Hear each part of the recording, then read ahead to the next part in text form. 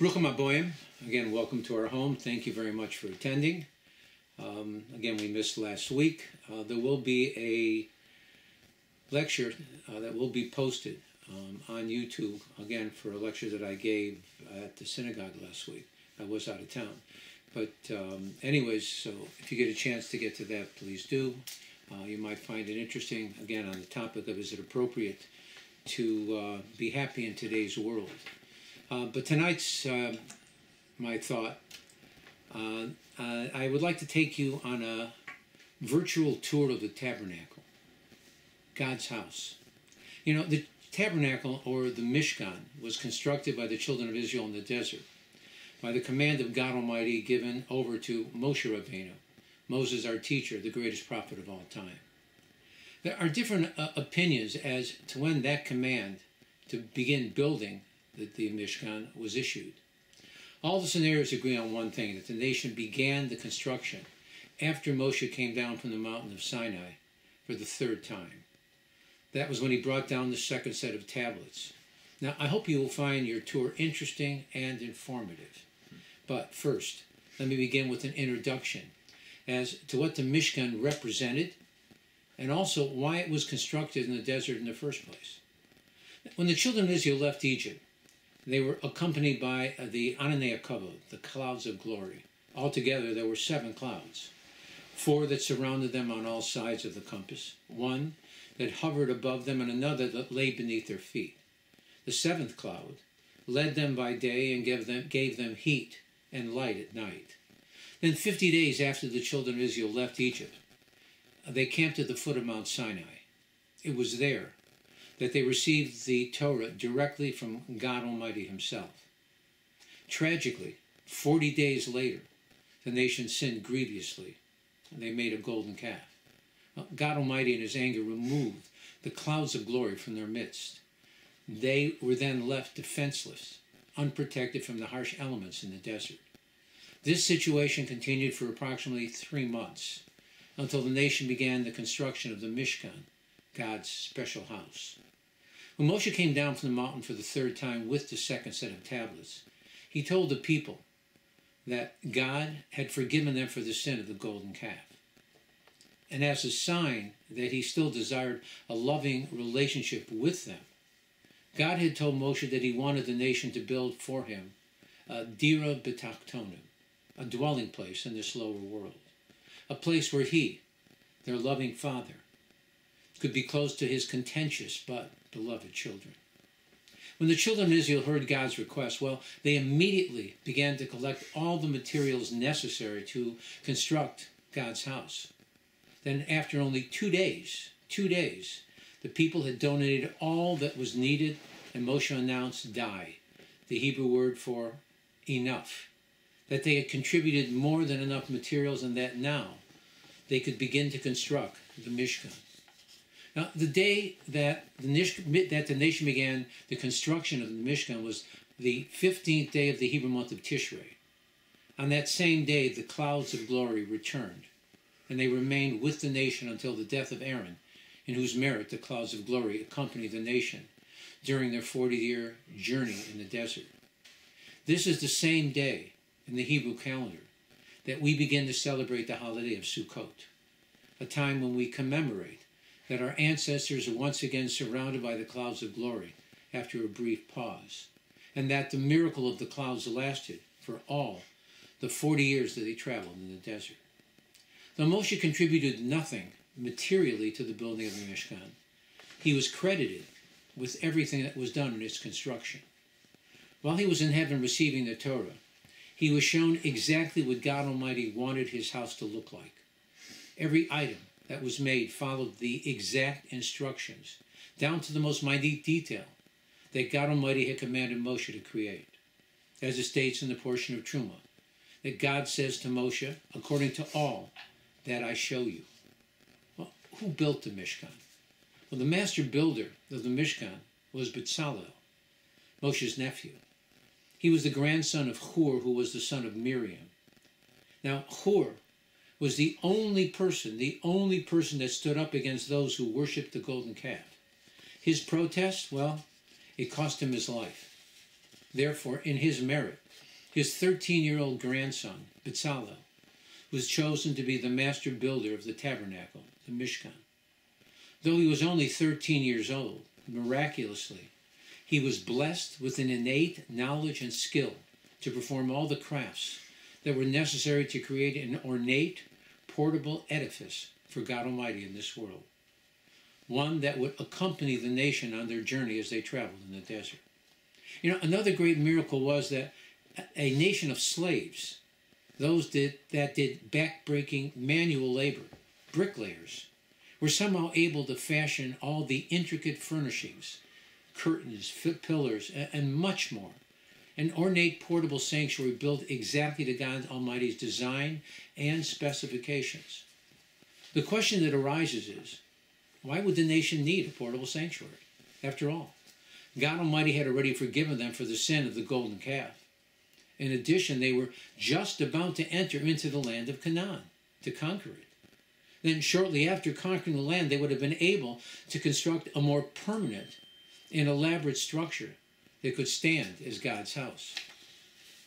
God Almighty, as a benevolent Father, always brings the cure before the problem even arises. So even though the command that they would wander in the desert for the remaining 38 years had not yet been decreed, God Almighty, knowing the future, was well aware of the fact that the nation would sin once again in the future. As we read in the Torah, that it was in connection with the incident of the spies, not the golden calf, that God Almighty was once again ready to destroy the whole nation. However, due to Moshe's intervention on behalf of the nation, even though he could not convince God to rescind the whole decree, he was at least able to convince God that total annihilation of the nation would not be in the interest of God, nor in the interest of the children of Israel. Moshe said to God, in the portion of Shlach, that the nations of the world would say that God was not able to bring this nation into the land that he had sworn to them, and so he slaughtered them in the desert. God accepted Moshe's argument, and he agreed to have the nation wander in the desert for the next 38 years. However, during that period of time, all the men of that generation that had left Egypt, those that were between the ages of 20 to 60 military age, would die in the desert. It would be their children, the children of Israel, those whom they feared would be taken captives. They would be the ones to enter the land. The only exceptions to this decree were both Caleb and Yehoshua and the whole tribe of Levi. That is in addition to the righteous women of the generation. However, there were women who did die in natural causes in the desert, as we've witnessed with Miriam, who died. It was the nation's disobedience that forced them into spending the next 38 years journeying in the desert from place to place. This was the fact that created a necessity for a portable sanctuary, a portable house for God, to accompany them while they journeyed in the desert. So let us look at the Mishkan. The Mishkan consisted of one tent divided into two sections, the Holy and the Holy of Holies. The two were separated by an ornate curtain. This holy housed three items: the golden table upon which the 12 showbreads were placed, the 7-branch menorah, and the golden altar. The Holy of Holies contained only one item, the Ark of the Covenant. The Ark housed the second set of tablets that Moshe brought down from heaven, in addition to the first set of tablets that he had broken. Both sets of tablets were kept together in the Ark. You know, we witness that the same respect was afforded to the first set of tablets that were broken, as was shown to the second tablets that were whole. You know, from this we learn an important lesson for life. Especially today when people are living longer lives, there are times when a great individual becomes senile or develops dementia. We are bound to treat that individual with the same dignity and respect that we showed them when they were mentally sharp and inspirational. Whether one opens a Sefer Torah or not, it is still holy. The Ark was the first of the holy objects that were constructed for the Mishkan. Altogether, there were 3 different components connected with the Ark. The Ark itself, which was constructed with 3 separate boxes, the cover of the ark, with the two cherubim, the two childlike figures that rested on the ark's cover. In addition, there were poles that were attached to each of the corners on either side of the ark. This allowed the ark to be transported from place to place as they traveled throughout the desert. The Chassam Sofer makes a point about the luchos, the tablets, which allude to the Torah, and the cherubim, the childlike figures that rested on the cover of the ark, which allude to Torah scholars. Our holy books are replete with the debates that our sages participated in with each other in matters concerning the Torah and its laws. The poles that were used to transport the ark were never removed, even when it rested in the Holy of Holies.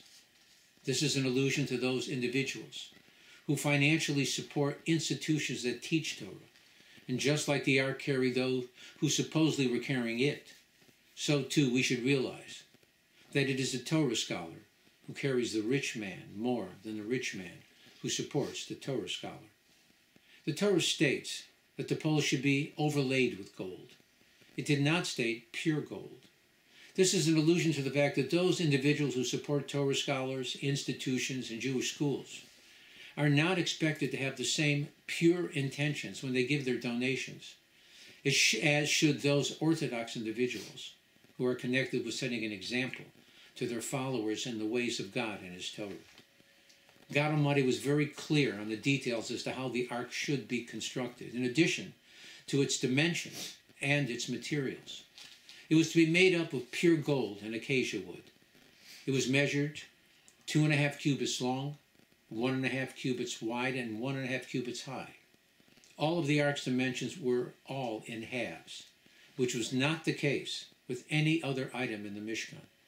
This fact is important in that it alludes to the fact that for a person to be connected to God Almighty and His Torah, one must demonstrate humility. The Baal HaTurim states that the fact that all the dimensions of the ark were in halves is an allusion to the fact that a Torah scholar should be aware that no matter how much they have achieved, it is still only half of their goal, of their perfection in Torah and in their service of God. We also find this theme of humility connected with the Torah. This may well be the reason why each volume of the Talmud begins with the Hebrew letter Bet, 2. Most big books begin on page 1. We would have thought that the first page of the Talmud should have begun with the Hebrew letter Aleph, 1. The fact that the first page in a Talmud is called Bet, teaches us that no matter how much you have learned, you have still not yet mastered the Aleph, the beginning. But Salah was the individual who personally constructed the ark. It consisted of 3 boxes, one placed inside the other.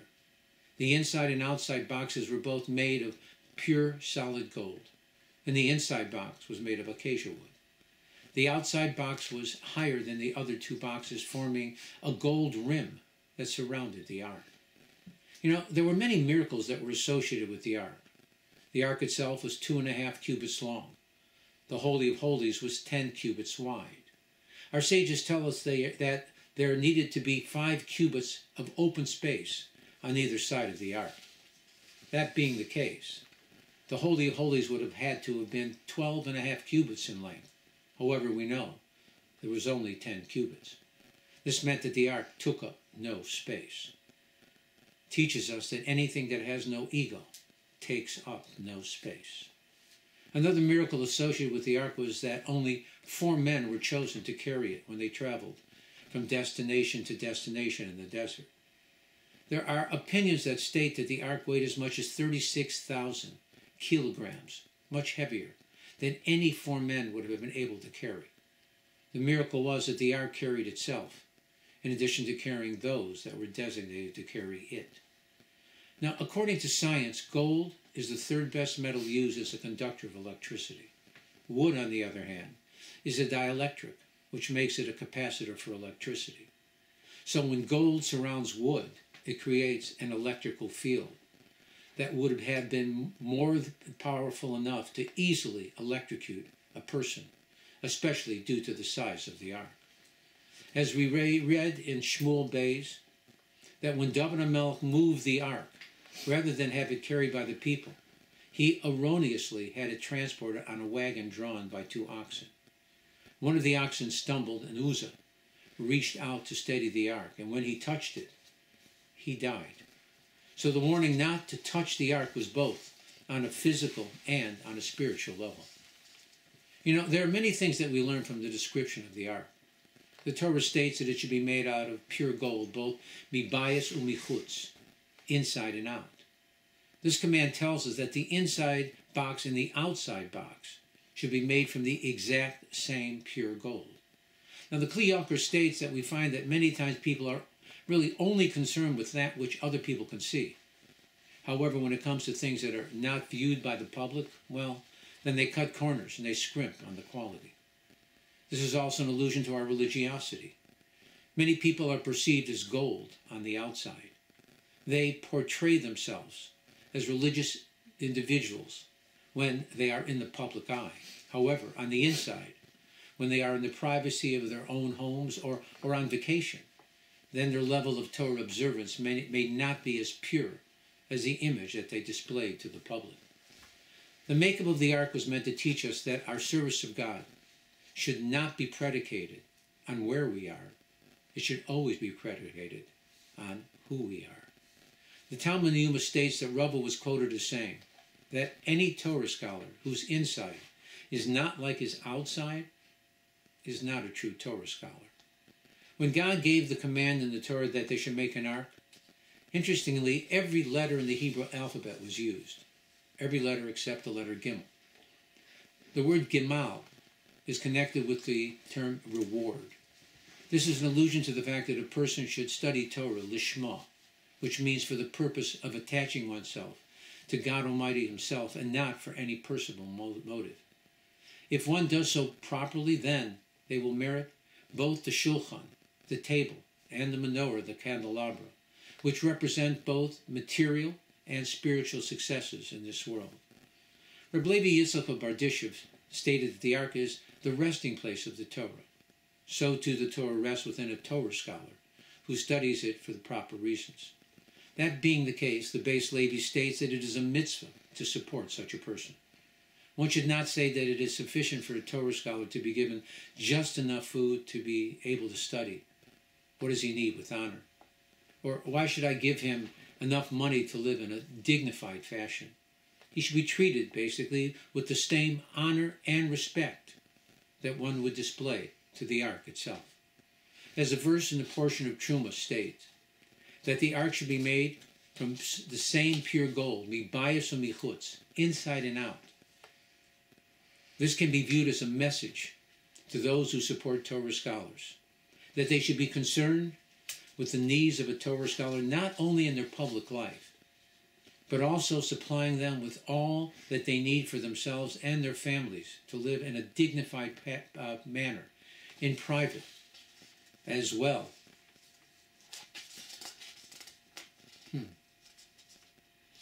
That being the case, why wasn't the ark constructed completely out of gold? One would have thought that it would have shown more honor. Why the wood? Gold is cold, inanimate, in contrast to wood, which is alive and reproduces. This represents mankind, to whom the Torah was given. Man is a living being who constantly has to battle against his human nature to attain the spiritual level that the Torah demands of him. By doing so, man can attain his portion in the world to come, where he will then reach the level of pure gold. You know, I think what we will do is stop here, and God willing, we will continue with our tour next week. Let us pray to God, our Father, our benevolent Father in heaven, that he frees the hostages, heals the injured, consoles the mourners, and protects all of our brave IDF soldiers and those civilians in harm's way. With the coming of Mashiach Tzidkeinu quickly, and let it be now. Again, let me thank you again for attending, and again, it means a great deal. And God should bless you and yours. You should be safe, stay healthy, stay safe, stay happy. And again, please make sure to subscribe and to push like, if you will, and if you can, share with your friends. Again, God should bless you with all that is good. After this lecture, there will be a musical rendition of a new song, and again, there will be another lecture again called "Is It Appropriate for us to be happy in today's world?" That will be put on YouTube and Spotify. Again, thank you very much for listening. God bless. Be well. Shabbat shalom.